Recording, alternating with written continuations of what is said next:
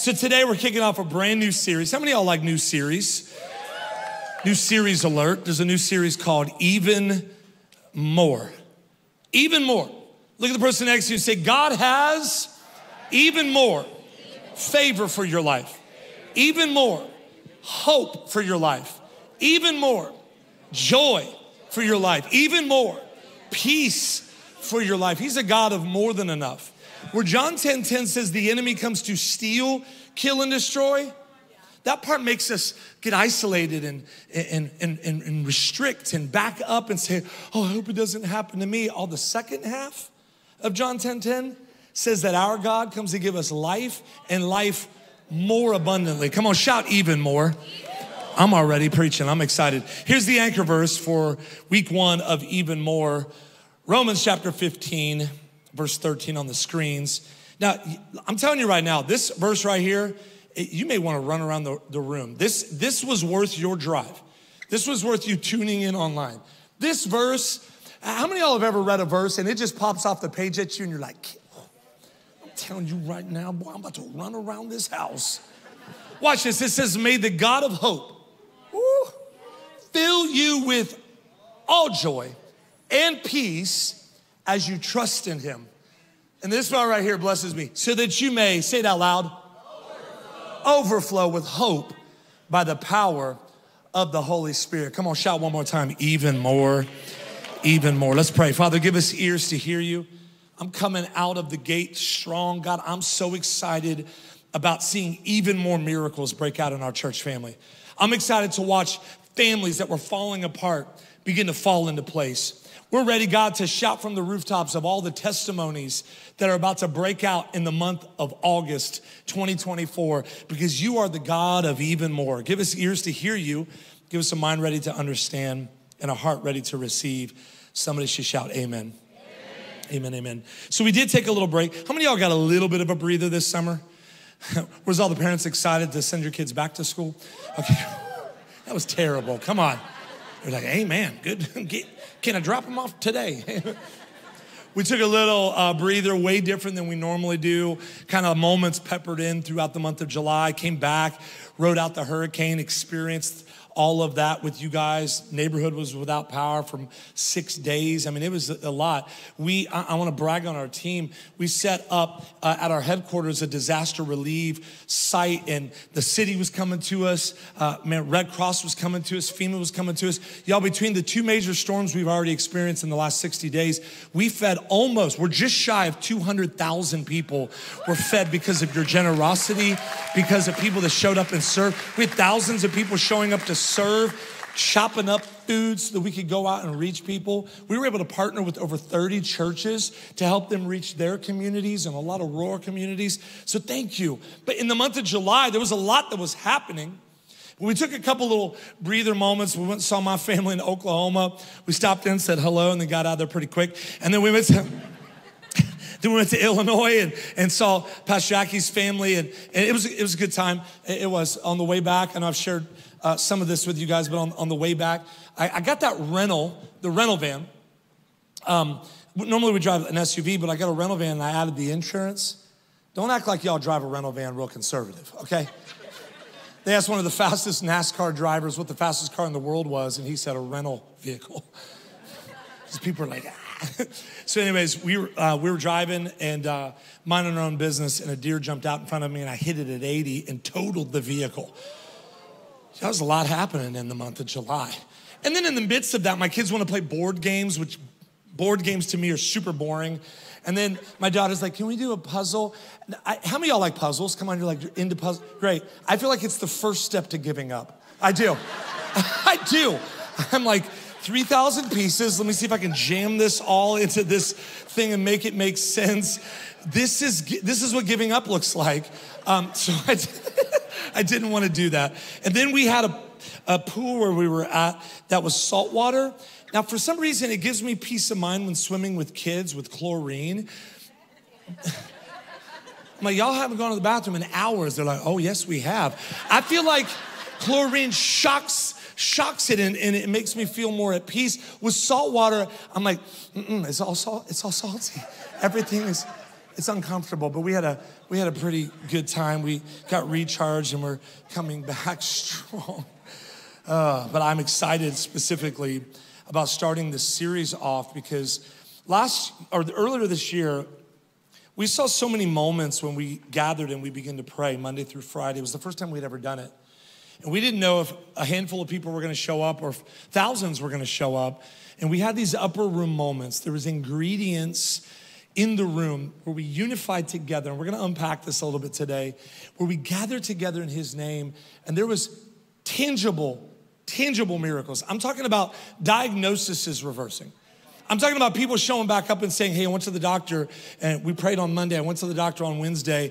Y'all, they couldn't find anything. Like we were hearing story after story. And you know what I love about these moments? That if God did it for them, he can do it for you. That's where you should have shouted. If God did it for them, he can do it for you. And so our goal this month is to set up, humble ourselves under the mighty hand of God and finish this year strong. Look at the person next to you and say, let's finish strong. Come on, let's finish strong. Now, there's always this misconception during this season. People get a little intimidated. Like, I don't know what to say. Pastor Daniel, I love this idea. Like, you cannot eat Ben & Jerry's and you can pray for me, but I don't always know what to say. I feel like when I'm praying, it just kind of comes off as rambling or babbling. I don't know what to say. And I've said this for years. The only way to come up short in prayer is to not show up.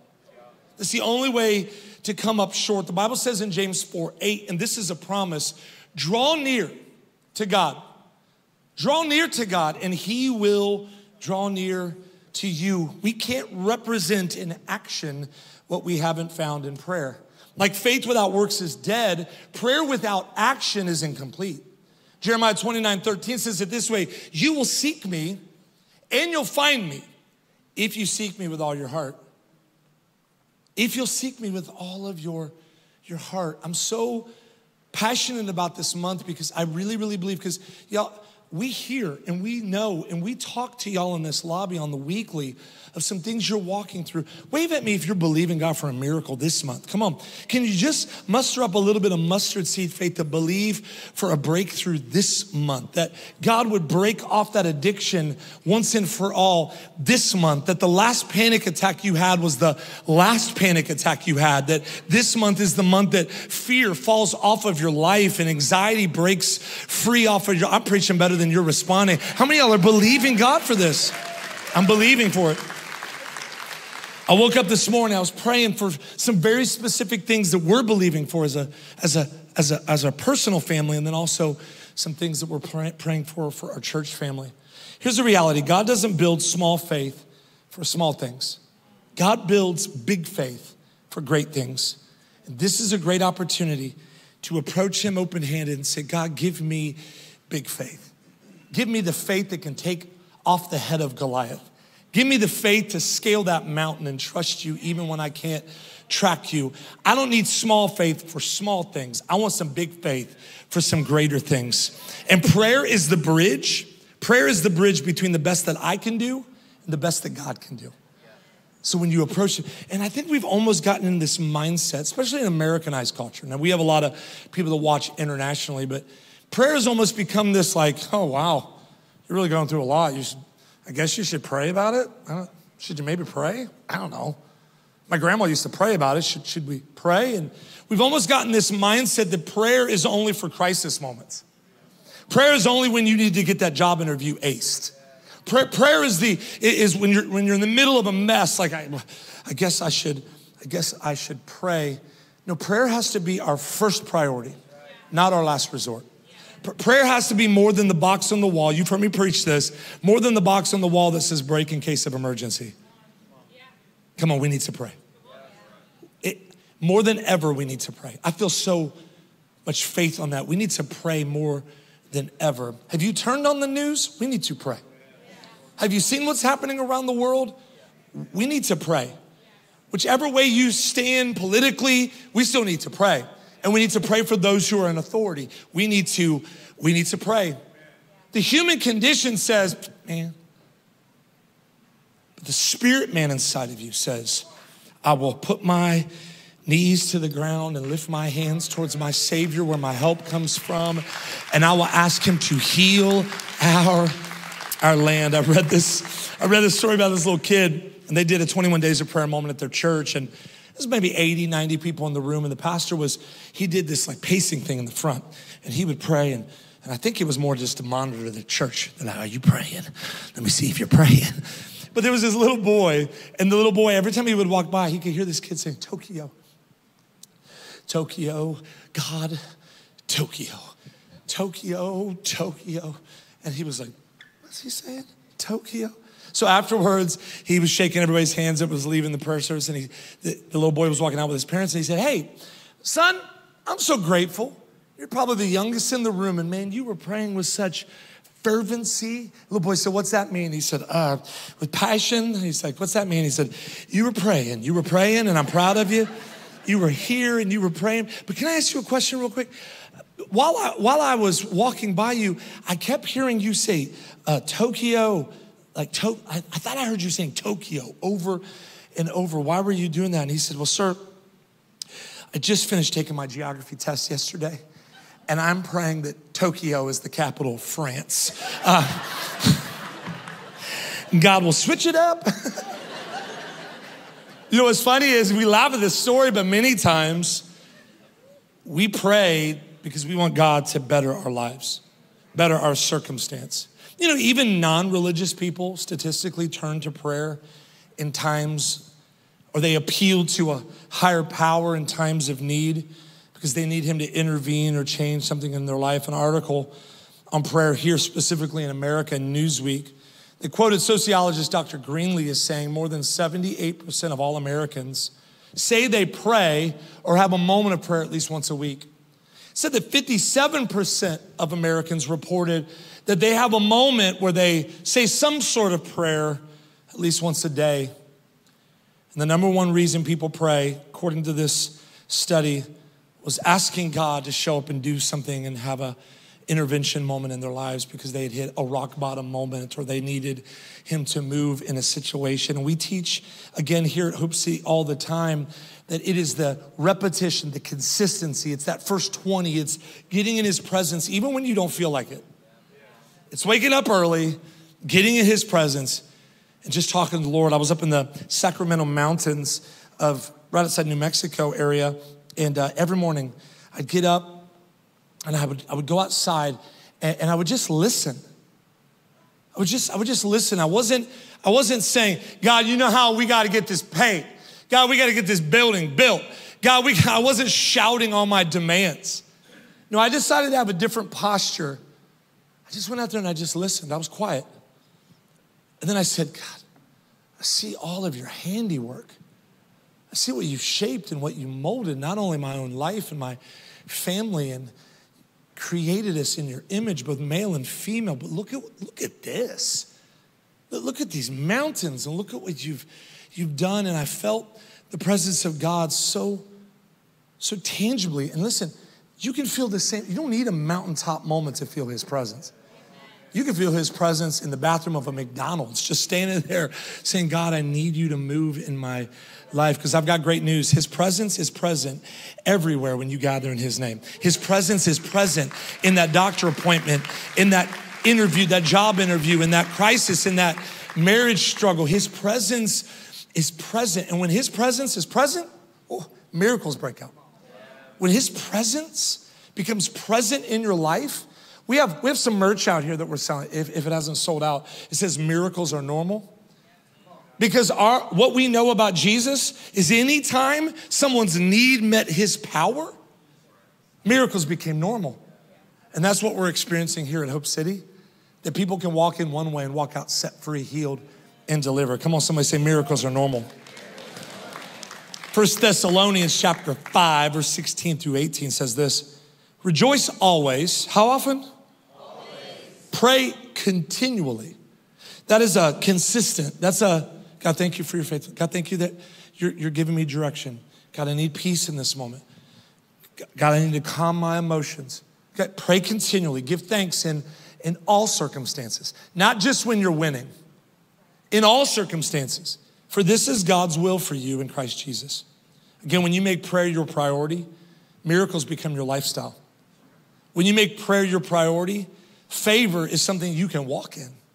When you make prayer your priority, there is a moral compass that you're steered by in the Word of God, and it says, hey, no, don't go down that path. No, don't drink that. No, don't smoke that. No, don't interact with her. Don't jump into that relationship with him. When you are making prayer your priority, you have a clearer response. You'll be able to feel the Spirit of God more.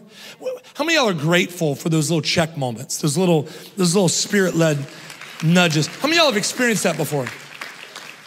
So watch what happens. Throughout the year, life gets busy. There's things contending more and more for our attention. So that's why we set aside this time to spend time with the Spirit of God so that we can feel those nudges more clearly, so that we can hear those whisper moments, so that he can wake us up out of our sleep and say, hey, that's not gonna be the right business decision. That we would know his voice so clearly that you can discern. There would be discernment just always active in your life. But that's why we have to set aside these moments to pray. Y'all getting anything out of this? I am. I'm preaching myself happy. Everywhere Jesus went, miracles were normal. The Bible says this in Philippians chapter 4, verse 6 and 7. Don't be anxious about anything.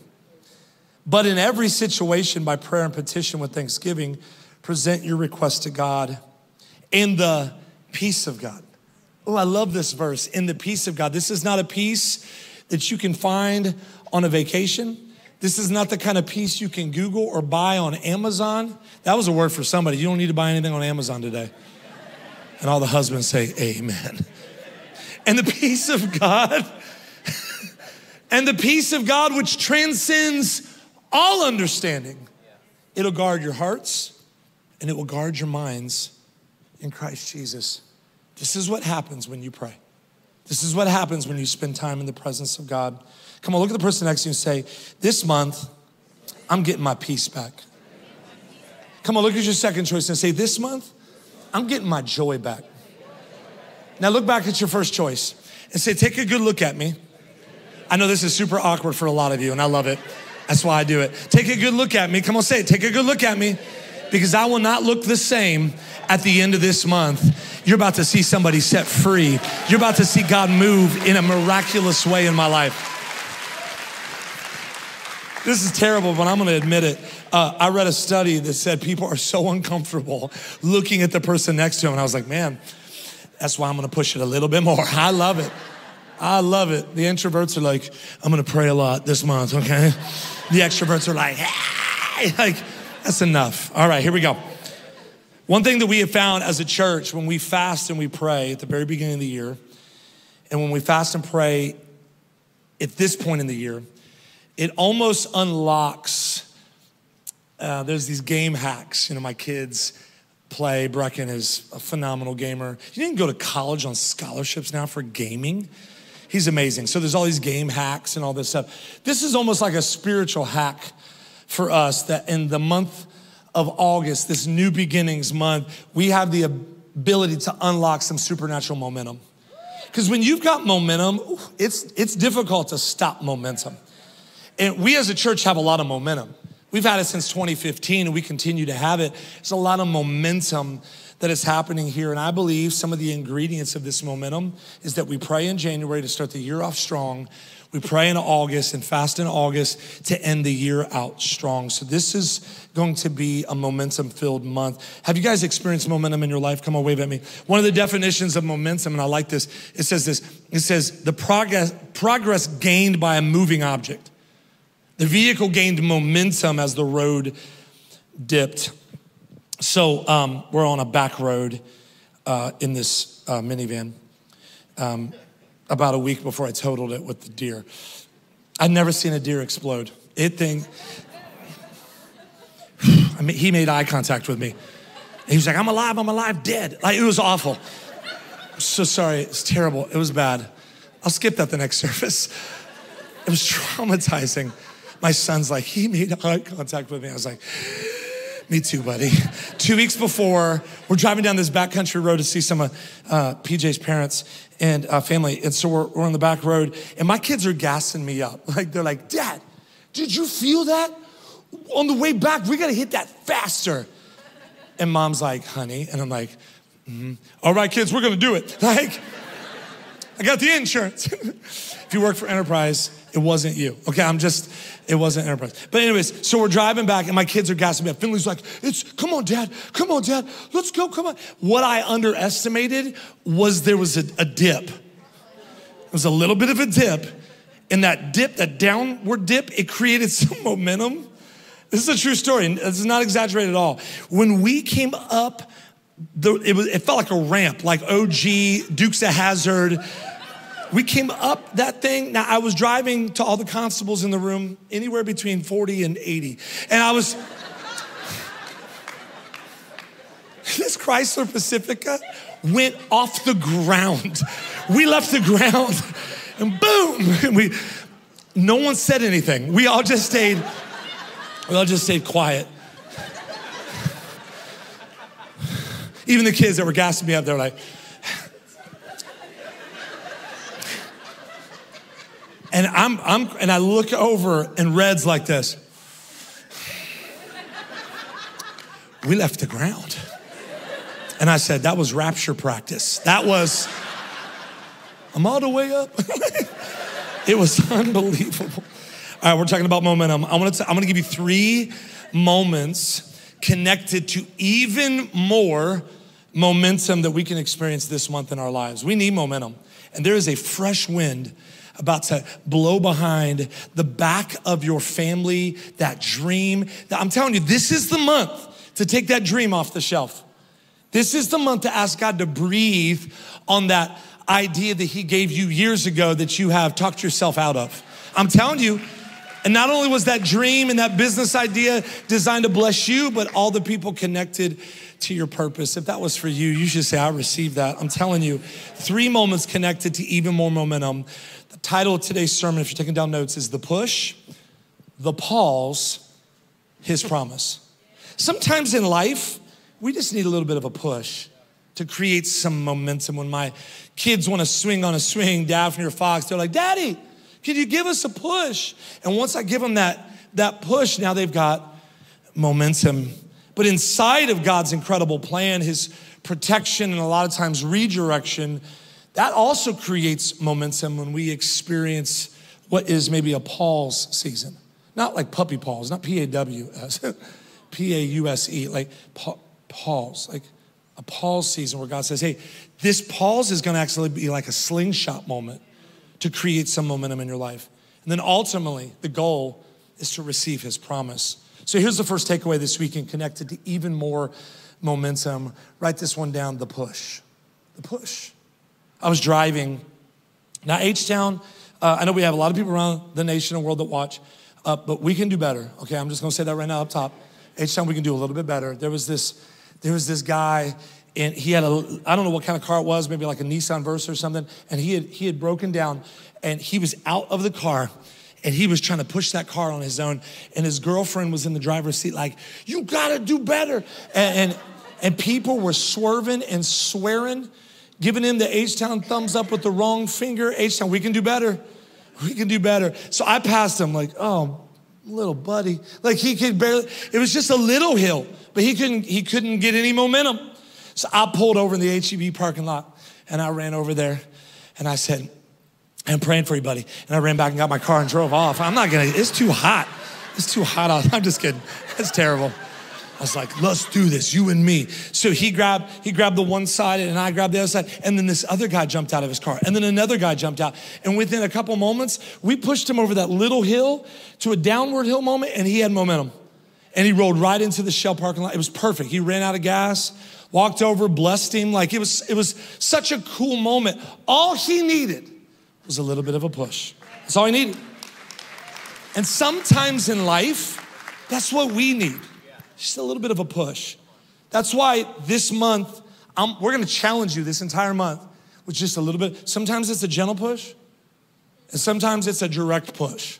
Like check yourself before you wreck yourself sort of push. push. Come on, somebody, just gently push the person next to you. Come on, not too hard, that's assault. And this push is something that we have to lean into, and it starts with surrender. That's why I can't say it enough throughout this message that this 21 days of prayer and fasting is so essential and foundational for that push to happen towards momentum in our life. It's like a lighter fluid on an already existing fire, a fresh fire, maybe to reignite the fire that God has already started in your life. And so during the rest of the month, if you're taking down notes, I'm gonna give you a quick takeaway challenge for the month. And we've got an entire month. We should be able to accomplish this between now and the end of this month. I wanna challenge you to read through the Gospels. Every day when you're praying, every day when you're spending some time in devotion, read through the Gospels, Matthew, Mark, Luke, and John. And then I want you to add in some Acts. ACTS, the book of Acts. It's 28 chapters, and you can read through the Gospels, and I want you to go to the book of Acts, but specifically, I want you to camp out for a couple moments, maybe one full day in Acts 2. Not like a full day where you take off work, but like in your devotional time. You're like, hey, my pastor said I don't need to come in work. I got to read through the book of Acts. And he's like, what? And you're like, click. Like, Acts chapter 2, verse 1 through 4, this book is special. On the day of Pentecost came, it says this, they were all together in one place. Y'all, that's why we're gathering Monday through Friday the next 3 weeks. Saturday the 10th and the 17th, we're gonna gather in one place. You can join us online too. Be here in spirit while you're watching online. But we're all gonna gather like they did, because these were the ingredients for a move of God. Watch this. They were all together in one place, and suddenly a sound like a blowing of a violent wind came from heaven, and it filled the entire house. They're sitting and they're praying and they're spending time in the presence of God, and the Spirit of God begins to move. They saw what seemed to be tongues of fire that separated and came to rest on a few of them, a handful of them. Those who had enough money in their checking and savings account. Those who didn't have a lot of debts and didn't make a lot of bad choices. No, it said it rested on all of them. They were all filled with the Holy Spirit, began to speak in other tongues as the Spirit enabled them. These were the ingredients for a move of God. Hebrews 12:29 says, for our God is a consuming fire. And his fire, y'all, is refining and it's defining. And when we allow the presence of God to consume every area of our lives, it begins to restore holiness, it begins to restore righteousness, and it begins to produce even more momentum in our lives. The closer you get to Jesus, the club's not as appealing.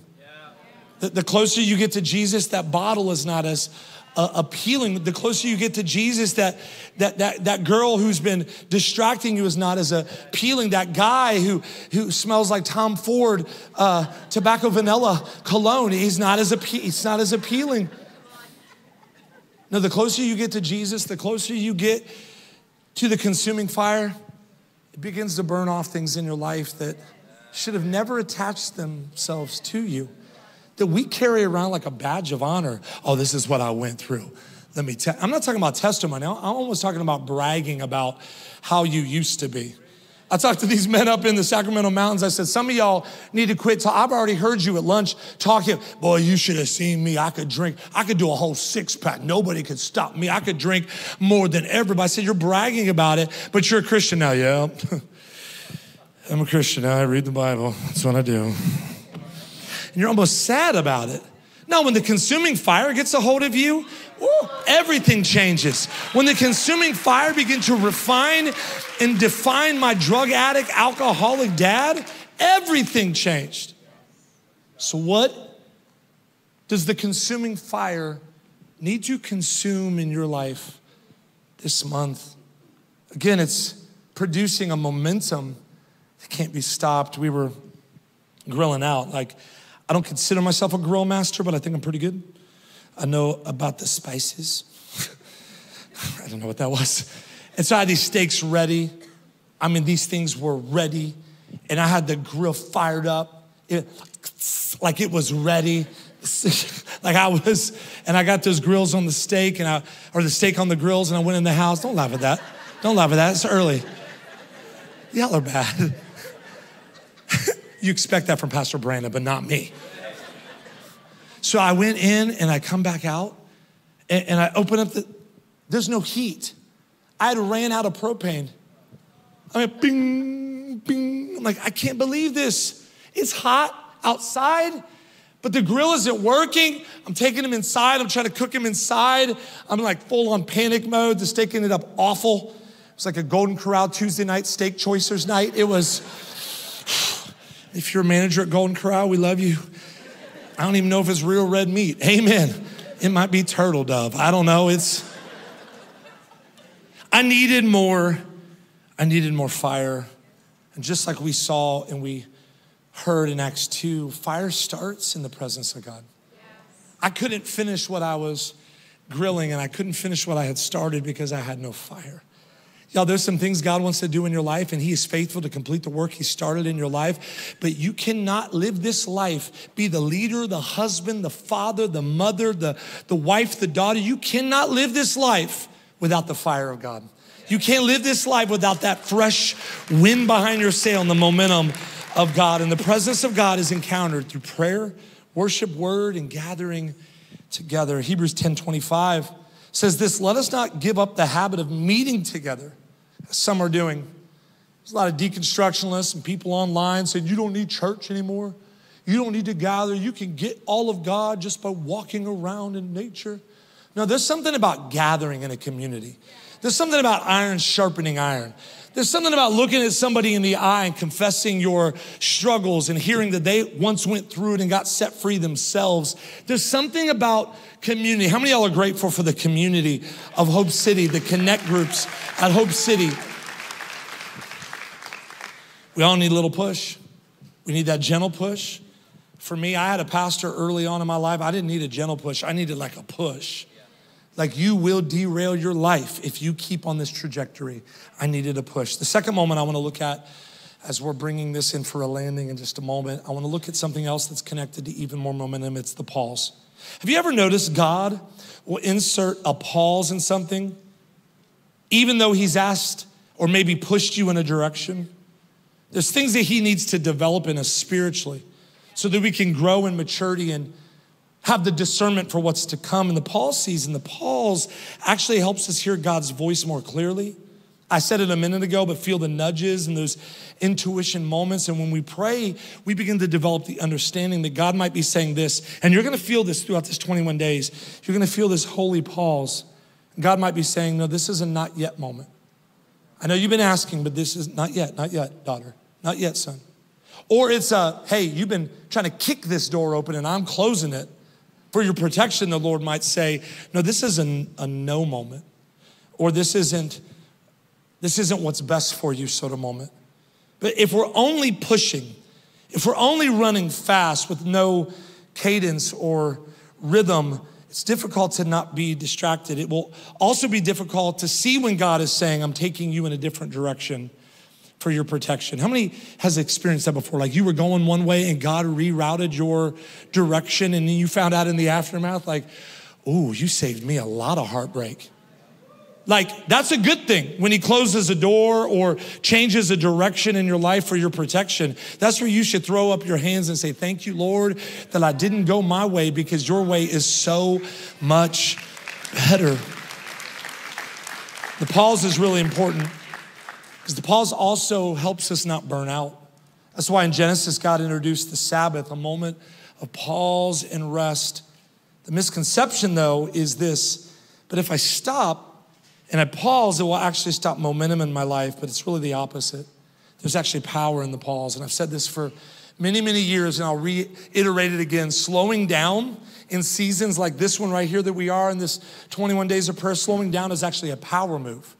It's proof of maturity. That I'm gonna pray, I'm gonna pause. There's power in the pause. Jackie and I rented a pontoon boat a while back, and we were out up in the hill country area, and we're out there like,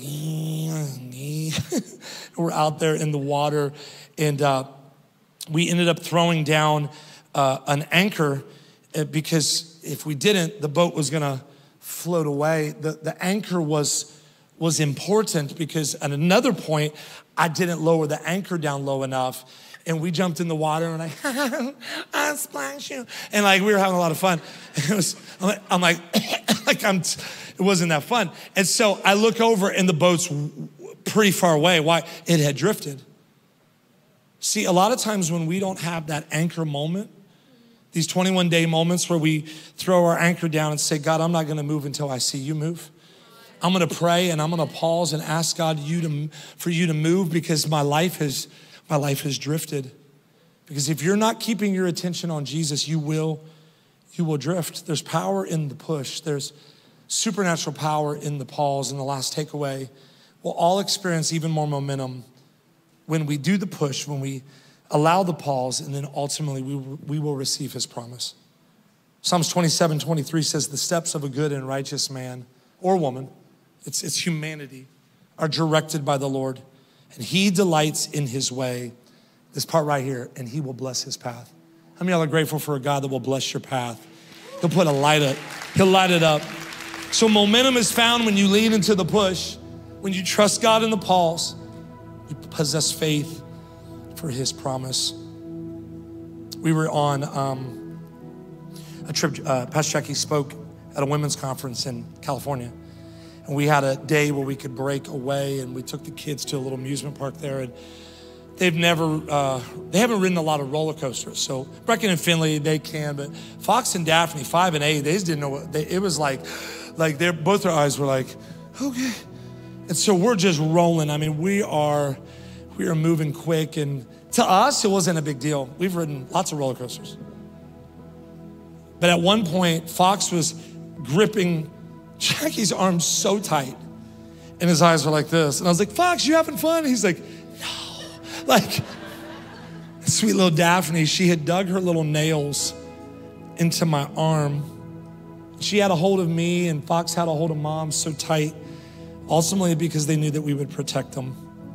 You know, during the roller coaster moments in life, the truth that we can cling to is that we have a God that's holding on to us. We have a God that we could dig our nails in and say, God, I need you. I am feeling at the end of myself, and that's where it's a really good opportunity to grow big faith and trust God in the midst of the madness. Because the truth is, he's right there. Isaiah 41:13 says, I'm the Lord your God, who takes a hold of your right hand and says to you, do not fear. I will help you. The next 21 days, we're gonna pray. We're gonna fast. We're gonna spend time at the feet of Jesus, and we're gonna hold on to him and say, God, even in the midst of the roller coaster moments of life, I know I can still trust you because you are helping me. Would you close your eyes just for a moment? God, today I pray that this didn't fall on calluses or a place of flippancy in our hearts, but God, I pray that today we would receive the push, the challenge, God, to slow down and pause, to tell our flesh during this 21 days of prayer and fasting, flesh, you're not in charge of me anymore. I'm taking a break from the things that are distracting, whether that's social media, my phone, food, certain things that I cling to self-medicate. I pray, God, that as I lean into your presence, I will receive your promise. Everything's connected to Jesus. And God, this month we want to bear much fruit because we're clinging to you and you alone. Would you stand to your feet for just a moment? Would you lift your hands open-handed like this? This open-handed posture, I talked about this last week. This open-handed posture is a posture that if you're holding on to something that you shouldn't be, God can grab it and pluck it out of your life. But it's also ready to receive, like a deposit, everything that God has for you. So can we just open-handedly lift our hands towards heaven? God, meet every brother, meet every sister, meet every son, meet every daughter where they're at. God, there's some stuff in our lives that we just need to let go of. We have been hanging on to it for too long. I feel strong about this. This is a month of full-blown redemption in the area of forgiveness. There's something that you have been holding on to. You've been holding on to maybe unforgiveness or bitterness towards someone. I feel the Lord saying that he is shifting peace in your life. Some of you have been just holding on to some pain, and certain songs will trigger it. Certain smells will trigger it because it reminds you of someone who hurt your heart. This is the month, God, I pray that the stinging ends, that freedom breaks out. God, this is the month of miracles. Say it out loud. This is the month of miracles and breakthrough in my life. Now say it like you mean it. Prophesy, this month is a month of miracles from my life, a month of breakthrough in my life. Now come on, can we give God praise ahead of time, knowing that he's gonna come through on his word? The push, the pause, so that we can receive his promise. I wanna encourage you over the next 3 weeks, Monday through Friday, show up at least once. Figure it out in your calendar. Talk to your boss, see if you can go in a little later. 9:30 at our headquarters, it's a mile from here. HopeCity.com/21 days for address information. 9:30 to 10:30, we're gonna pray. We're gonna seek the face of God. If you can't make Monday through Friday, it's okay. This upcoming Saturday and the following Saturday, right here at West Houston in our chapel. Katie Richmond in the building you guys are temporarily in, our Woodlands campus, you're meeting at your building. And then joining us online, we're gonna pray on Saturday morning at 9 a.m. We're gonna seek the face of God and believe for miracles. We're gonna come back on the 25th, come on somebody, and we're gonna rejoice and celebrate the risen, faithful, worthy King Jesus. All right, close your eyes just for a moment. I know today was more of a challenge, a push. With every eye closed just for a moment, maybe some of you would be in the room and say, Pastor Daniel, you're watching online, you're like, here's the truth, Pastor Daniel. The push is awesome. Paul's incredible, his promise. I don't pray because I don't know him, but I want to. I want to add to that total, that 2,909 commitments to Jesus. I want to be the next one. I want to give my life to Jesus for the very first time today. Or maybe you're the second invitation, you want to rededicate your life. Maybe you want to make things right. Maybe your life has swerved way off and you've been living reckless and living the prodigal life, but today's a great day to realign your life, to jump into 21 days of prayer and fasting and reconnect your faith again to his heart. I'm gonna count to 3. We won't embarrass you, but I want you to boldly just slip up your hand if you fit in either one of those categories. 1, I want to give my life to Jesus for the very first time. 2, I want to rededicate. Would you lift up your hand? 3, right there. I see you, I saw you, I see you, I see you, I see you, I see you, and you, and I see you. Amazing. I saw you. Incredible. I saw you back there. I love it. Come on, can we all pray with our 11, 12 friends who just said, you're talking about me? Can we say this out loud? Jesus, today I'm laying it all down. All my shame, all my frustration, all my sin, all my issues. I'm asking for your forgiveness. From this moment on, I'm gonna choose to live for you wholeheartedly. I'm going all in. Jesus, thank you for hanging on that cross, giving up your life for mine, so that I can live a life filled with freedom, filled with hope, and filled with joy. You are my Father, my Savior, and my Lord. In Jesus' name. Come on, somebody say amen.